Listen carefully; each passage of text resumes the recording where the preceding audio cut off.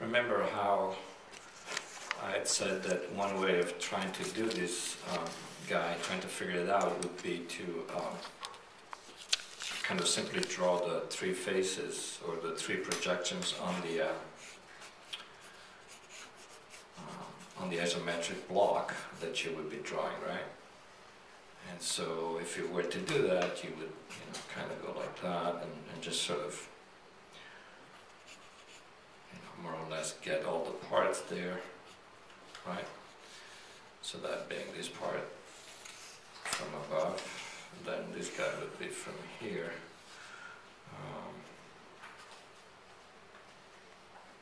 See, this is a little smaller. Like that. And then I said, well, okay, you can do that, and then you can just try to carve it out and see what happens. And that wasn't really much of a system, right? Because I said you can sort of try, see what happens. But as I was, let's see, this is like this, right? So what do we do now? Of course, we have to take out some stuff, but we don't really know what we want to take out. Well, as it turns out, as we were doing it with one of the students, I realized that in fact there is a way to go from this step one step further and actually figure it out exactly. And that is that if you think that this, or if you realize that all these relationships between the three parts, right, this would being the top, this being the front, this being the side, you can see that all these points correspond, right? I mean, there's obviously a relationship, and this point has to match that, this has to match that, and so forth. By the way, backtracking it for a moment, you have to do this drawing at 150%, and then you have to do this part, the unknown part, at 50% of that, which is the same as saying that this guy is at, so if this goes 150%, and then this goes at 50% of that, is the same as saying this is 75% of this. Okay? So that's just a little, if you don't want to get too confused, because if you start out with something that's this big, right? Each one of these is 25%. If I make it 150%, I add 50 more, right? So this was 100, 150. And now, once I have that, now I do half of that, and I end up with 75. Okay, so that's just another way of doing it, meaning that instead of taking your measurements from your enlarged views, you could, in theory, take your measurements for that from this and just go at 75. Okay, in which case you would need to use the 3/4 scale from your scale if you were using the scale. All right. So anyway, back to this. What I realized as I was talking to the student was that in fact we can apply this correspondence theory, you might call it, of lines, projecting from one view to the next in that skewed view. That is, I can now try to take this. Oops. Sorry. So the same correspondences that we have here between these three faces, we can now in a way kind of depict in a 3D view, which is still a construct, right? I mean, it's not a real thing, but that means that if I want to find out where this spot here is, this V, in my 3D block, literally all I have to do is to drop this down,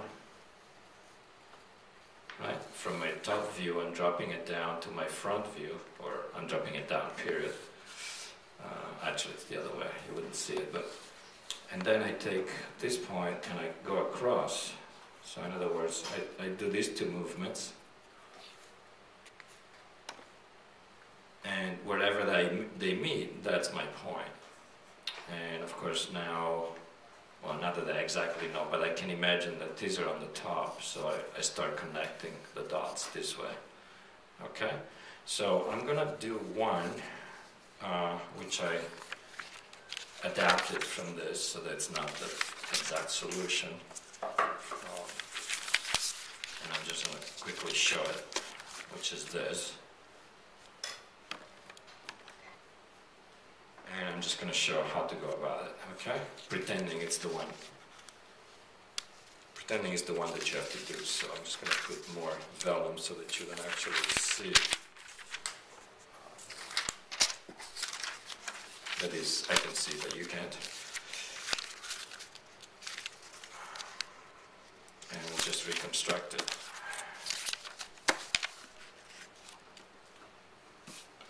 Okay, so now I'm just going to pretend that my object has this shape, which is similar to what we have, right? It has kind of the similar features. That's my top.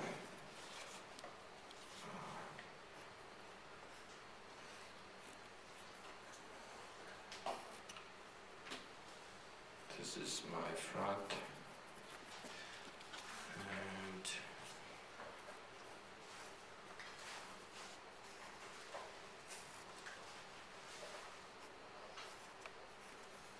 this is my side. Okay. So now, in order for me to show you still this up here, I have to, unfortunately, I have to draw down below. No, maybe I'll draw on top, so everybody can see. Okay. So let's now just draw that box. Again, I'm drawing pretty hard, right? I'm doing my lines really thick, but you don't want to do that. You want to keep your construction lines really light. And now let's just transfer this. Now, because I'm doing it by hand, it's, I'm going to have to trial and error a little bit, but let's see. So I transferred the top this way.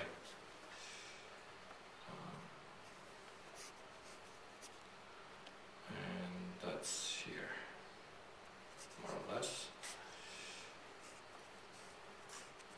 Okay, now I do this front this way.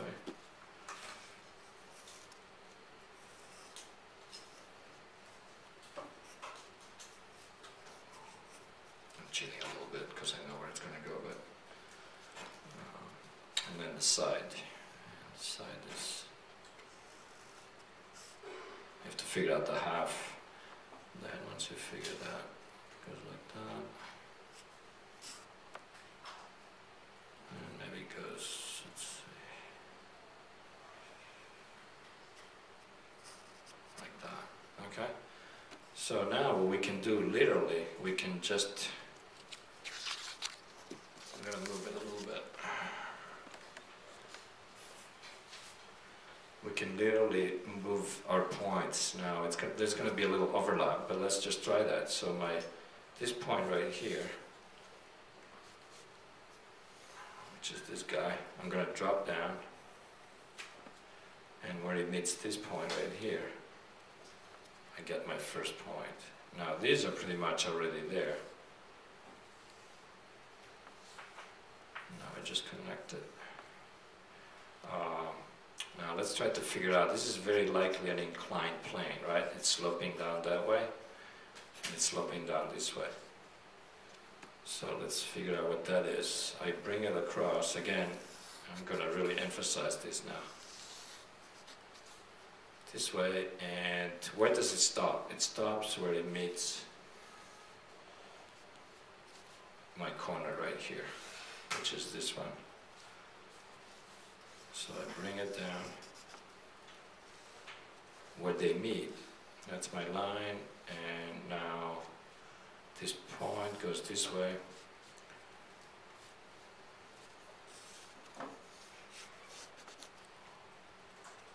And I get my other line right here. Well, this should be parallel, right? Now it's shorter, right? So I can do it a couple of things. I can simply project that and this, and where this one meets the bottom one, and this meets this one, I get that. Okay, so that was quite an interesting discovery, I guess. Because this is parallel, I can kind of know that this is going to be parallel to that, so I'm just going to draw it. And what else? The rest is easy because it's just this little square cut out, and that I can just go like, oh, I forgot a little bit here. Right, and that's easy because, again, we know that it's just a simple cutout. And that's it. So what you can do is sketch this by hand if you want, which I recommend because it's a good exercise anyway. Forget this. So I got confused there. And I was thinking, you know, it's all thanks to that famous guy, you know, the I think therefore I am guy. You know him, right? No, what does it say? It's like this.